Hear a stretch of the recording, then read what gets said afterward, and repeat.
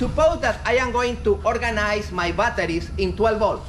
12 volts times the intensity. How much should be the intensity if the system is 12 volts?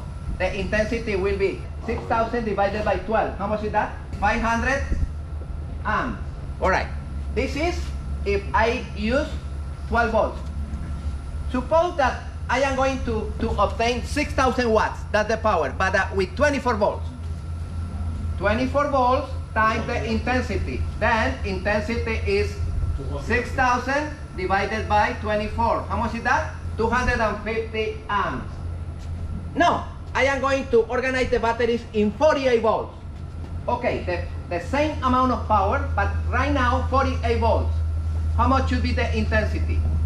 It's 6,000 divided by 48. How much is that? 125? Okay, amps. Oh, papi, pay attention.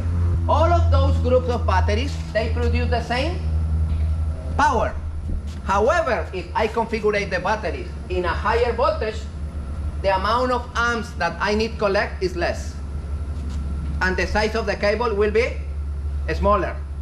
Oh, wow.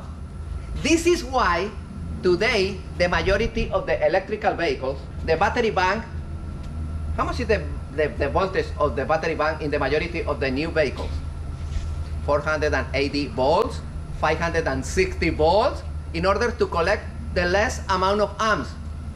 Of course, at the end of the day, that voltage times the intensity produce the power that you need. But if you configure it in higher voltage, you need to collect less amps, Is clear, guys?